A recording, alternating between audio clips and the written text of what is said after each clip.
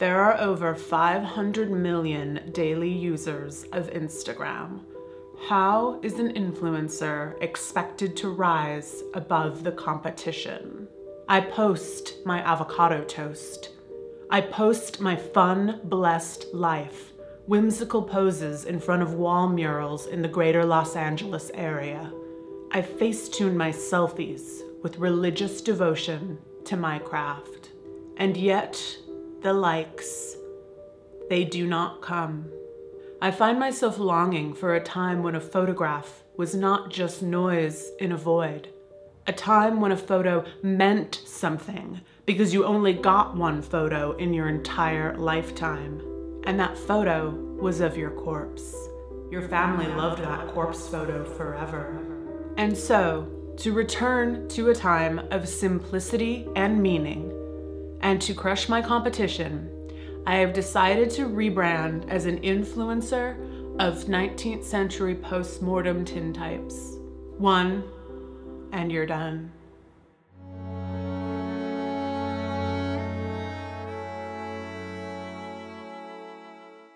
At the end of last year, by the way, if you've never watched my videos before, that wasn't my real voice. Or was it?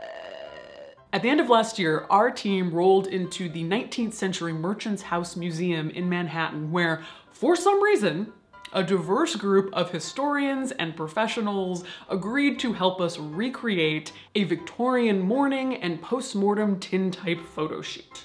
We've got an authentic house, authentic equipment, authentic mourning garb, authentic mourning accoutrement, and an authentic corpse.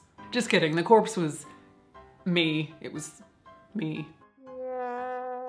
Of course, we also needed an authentic tintype expert. These aren't iPhone filters here, Gen Z. So we were joined by Jolene Lupo of the Penumbra Foundation's Tintype studio. You may have just seen her gorgeous tintype photography on the cover of New York Times Magazine. So with the location, the talent, and the corpse, we were ready to Corpse-stagram. Or maybe Mortician.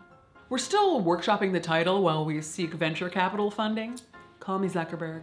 But what is a tintype? It's a term that's thrown around a lot when talking about Victorians or mourning photography. You may have also heard the terms daguerreotype or ambrotype, but before I started working on this video, I wasn't actually sure exactly what the process entailed. It's like a photo on tin. But luckily, Jolene actually is the expert on the historical process, so roll that expert explanation. Tintype is an image that's made directly onto a metal sheet through hand-poured chemistry. They're incredibly long-lasting. We actually still have originals from the 1860s when this was the predominant form of photography. The process actually requires a darkroom to be nearby, as the whole thing has to happen while the plate is wet. So they also refer to the process as wet plate collodion. Once prepared, I actually only have about 10 minutes to shoot and develop the plate before it starts to dry. So we're gonna set everything up first and then go prepare our plate. You're gonna take it out of this, yeah. The sweet smell of ether in the morning. That's what's in that bottle? It is largely ether and alcohol, yeah. And so we different have salts added in. Oh. So left to right, what's on the left? So we've got our silver bath full of silver nitrate. Silver nitrate. Some distilled water, our collodion, which we coat the plate with, that's what you're smelling here, and our developer. And it really smells a little photo labby, but also very much just like... Well, it's funny, the boozy. collodion is like very gluey, and they did use a form of it in the Civil War to heal wounds, and it's almost like a liquid skin. So we're shooting with a reproduction wet plate era camera. It's based off of designs from the 1850s. The lens is a Scoville Peerless. It's from the 1860s, so it actually would have been used to shoot tintypes back in the day. And the tripod is also original, but from around the 1910s. Jolene explained to me that tintype cameras are orthochromatic, which means that they use color in a very specific way.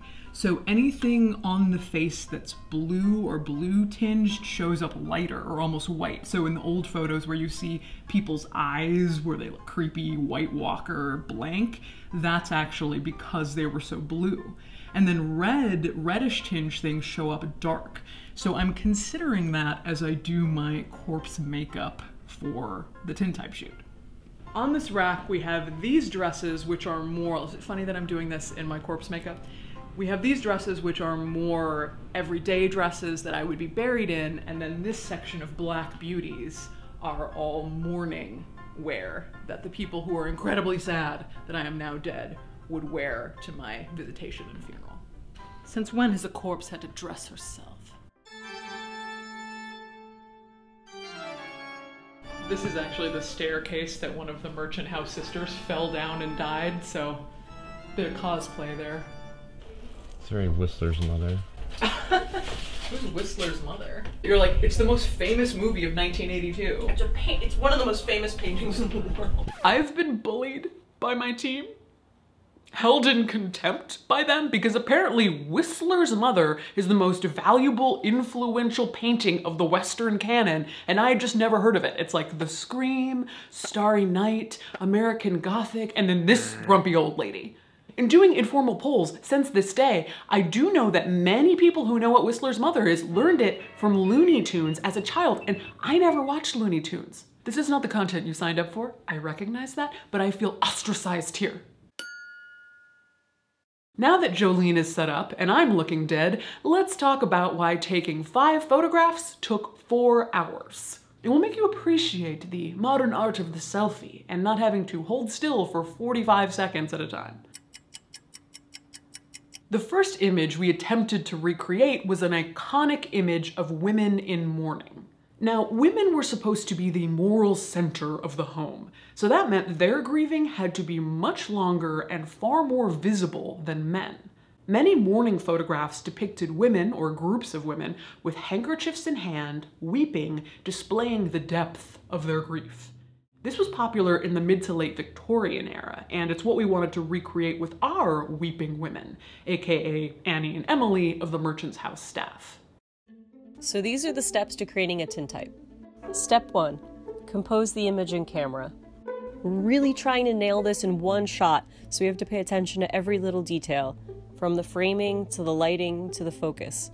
With framing, we have to decide how much do we want in the shot. Will it be vertical or horizontal? How is the handkerchief falling? What is the position of the eyes? And with this type of photography, the lighting is crucial because the speed of the film is really slow. For example, disposable camera, the ISO is around 400. ISO is the sensitivity of the film. And with this process, it's only at 1.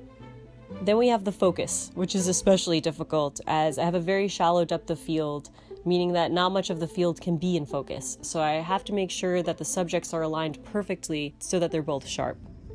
Is this happening right now? No, I just have to grab the plate, but the plate is ready. Annie and Emily are in deep or full mourning. That's heavy black crepe dresses that, depending on who they were mourning, they would have to wear for 6 months to a year.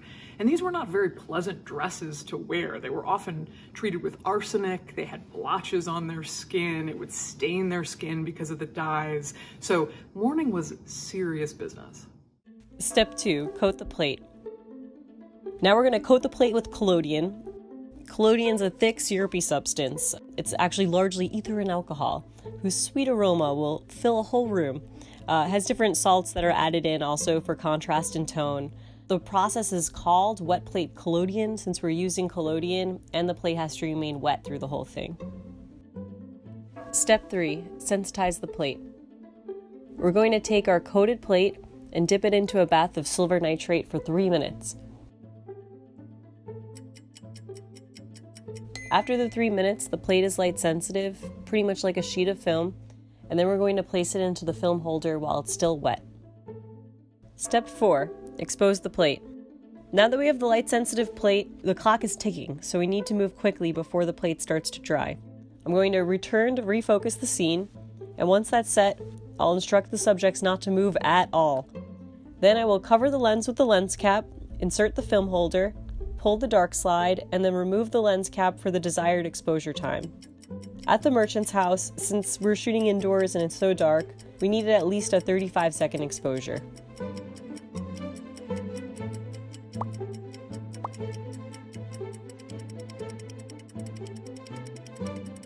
Perfect. Thank you. All right, thank you. You guys are free to move. Maybe don't move too much. Just, you know, we want to just make sure we got the shot. You know. Yeah. Relax, but... I cannot imagine. I was weeping and staying still. That's so hard. All you have to do is lie there. Yeah, I have to know. Pretend to be dead. Only in this group would it be like, I had to sit for 3 minutes. Mine was 2.5. How did that feel? A little constricted. Stiff. Yeah. Step 5. Develop the plate. Once the exposure is over, the plate is returned to the darkroom to be developed. The image should appear within about 15 seconds, but you're also looking for detail in the shadow areas to come in. Then it gets rinsed with water, which stops the development and removes any extra chemistry off the plate. Step 6. Fix the plate. This is the moment of magic. Now that the plate has been developed, it can be taken out of the darkroom and brought into the light. At this point, it will look like a blue negative, but once it's submerged into the fixing solution, anything that wasn't exposed will disappear and the plate will appear as a positive image. I kind of like this one, I think. Even though it's got some like weird stuff going on, but it's kind of... I like both. I like both too. I like the orientation of this Yeah. one, but there is something... I know. To me, when I look at it, I'm like, oh, she's really upset. This feels a little more staged. Yeah, same. So when was this technique developed? Like, what approximate period are you using? So this would have been like mid to late 1800s, mostly. You still saw it used in the early 1900s. You saw a lot of like different means of them trying to jazz it up to make it like appealing as like faster forms of technology came out. So there are some instances with Tintype where they would use like a brown coating instead of a black, and they call those chocolate tins now. It was like edgy and different. But yeah, the 1800s, I mean, they're fully archival. We still find them from the 1800s. So these photos that we're making could be in libraries in 100 years. Mm-hmm. It's almost, you know, modern day tintypes are, my favorite way to describe them is you're creating an heirloom. Especially with digital technology, you know, you have hundreds of photos that live on a phone or a cloud, and this is like a physical, one-of-a-kind object. Step 7. Wash, dry, and varnish. The finishing steps. Once the plate is fixed, it gets washed again, and a varnish is applied. The varnish gives the plate a glossy protective coating. We're using a varnish of gum sandarac, so it's pretty much a tree sap that's dissolved in grain alcohol, and there's a little bit of lavender oil added, so it smells nice. If it wasn't for the varnish, the silver image would tarnish over time. And finally, after watching the process of creating tintypes, I got to become a part of the process myself. Thus, I took to my coffin. I'm about to get in the casket for who knows how long, so... We've climbed into a lot of caskets in this series, but this will be my most challenging yet. It's all been preparing, leading up to climbing up a step stool into a period casket. Coffin, I should say. This is anthropoidal. Okay, I'm gonna go on your head. You just hear this horrifying creak. Using my core muscles. My corpse muscles. Okay, there we go. How do you feel, Caitlin? The question is... Pretty comfy. There's memory foam at the bottom of this casket, so... Do we want to get my head higher? No, the head is good, I think. The head is good? Yeah, that's great. You fit quite well. I fit exactly in here. I think that here. I'm probably a little taller and whiter than your average woman of the period. Average vampire. Average Japanese vampire of the period. To explain the casual Japanese vampire reference there, this beautiful antique coffin that sits in the merchant's house belonged to a man who claimed to be a Japanese vampire. It's technically on loan from an antiques dealer, as the vampire hasn't yet asked for his coffin back. As you can see, the image through the camera is upside down and backwards. This isn't unique to this camera or large format cameras, it's just optics. It mimics the way our eyes see things and our brain is flipping the image for us. All cameras actually do this, and the only reason that we're seeing the image right side up is through the use of mirrors, prisms, and special viewfinders. Are my hands in the right place, or can you not even see them? Yeah, I mean, I see them, but from the side, so it's sort of hard to tell. I think they're okay. And then Annie, maybe lean in, yeah, a little more toward the camera, like with your whole body.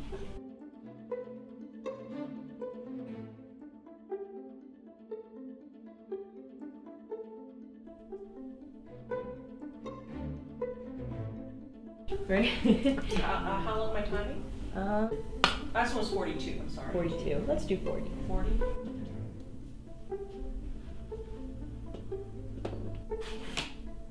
I'll count you guys down to 3. We'll start the exposure, okay? Ready? 1, 2, 3.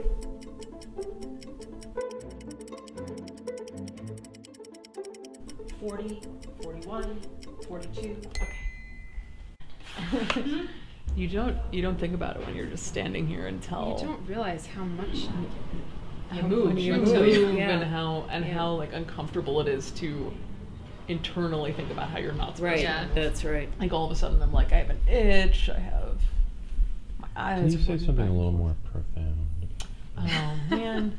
I don't know if there's much more that's profound than you were saying this earlier, that you couldn't really think about your grief while you're trying to pose for this.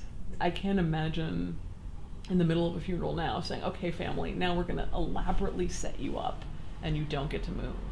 But I guess if this was the one photograph that you had of the person, you would make the effort to do it. We also don't know when the photograph was taken in relation to when not this coffin one, shots, yes, right? but the mourning could be shots. 3 months later, and they're in their mourning attire. Still in their mourning attire. Oh yeah.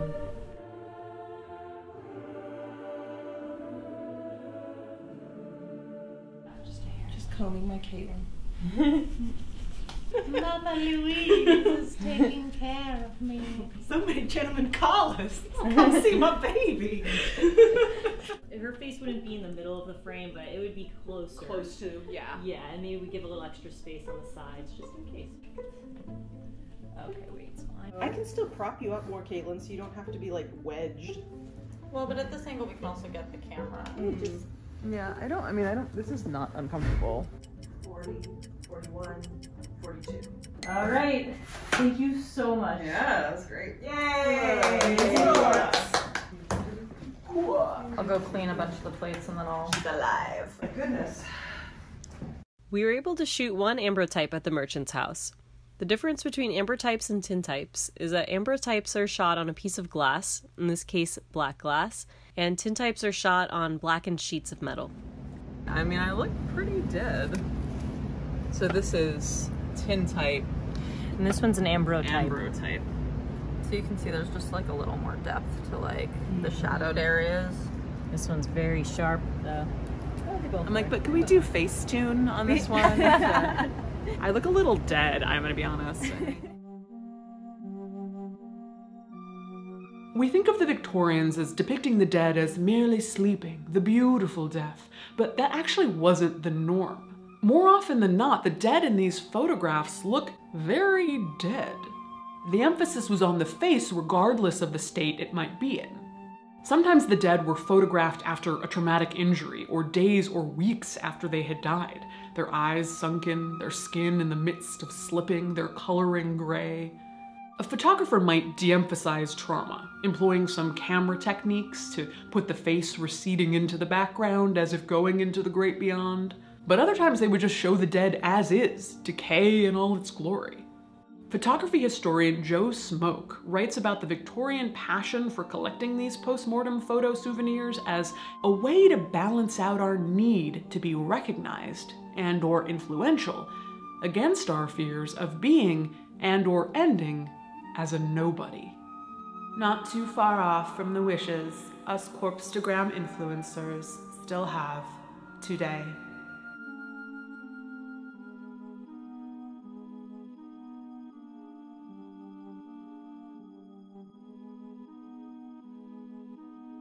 Two bits of business before we go. First, Jolene's secret side passion is her love of Victorian spirit photography. She said we could come back and recreate a whole spirit photo shoot if this video gets 75,000 likes. She didn't say that, of course. That's just an arbitrary number I came up with because YouTube has no rhyme or reason in 2020, but I'm sticking with it because I'm protecting my boundaries this year. Second, you may remember that my book launch came with a pin of my face. That should have brought me great shame, but instead we're now offering a completely different pin of my face. This year, we are pushing for solutions to many of the problems that plague the funeral industry, environmentally, financially, and most dear to my heart, protecting people's rights around their choices for their own bodies and their own dead.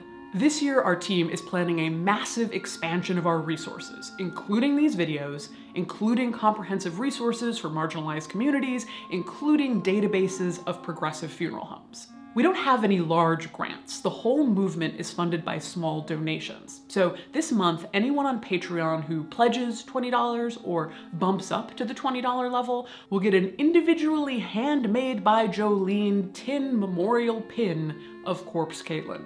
The link to Patreon for easy sign up or bump up is in the description. I swear this will be the last pin of my face. This year. This video was made with generous donations from death enthusiasts just like you. Influencer character, influencer character. Hello, I am an influencer. This is my influencer voice. All right, now I'm Caitlin. Caitlin energy. Authentic 19th Victorian century post-mortem Tintype photo shoot. That was me forgetting, but I sounded like I was still emphasis. All right, let me try it one more time. You may have just seen her gorgeous Tintype photography. The pièce de résistance. Oh, I was really trying to get a swooping shot where I like swooped out and you saw the camera, but. Whistler's mother is the most iconic, famous painting of our generation. Oh man, really missed that teleprompter right about now. These are new for Rumspringa 19. Yeah. I'm out of the community and living it up. Caitlin, react. I mean, cool. It's 2020 and I'm protecting my boundaries.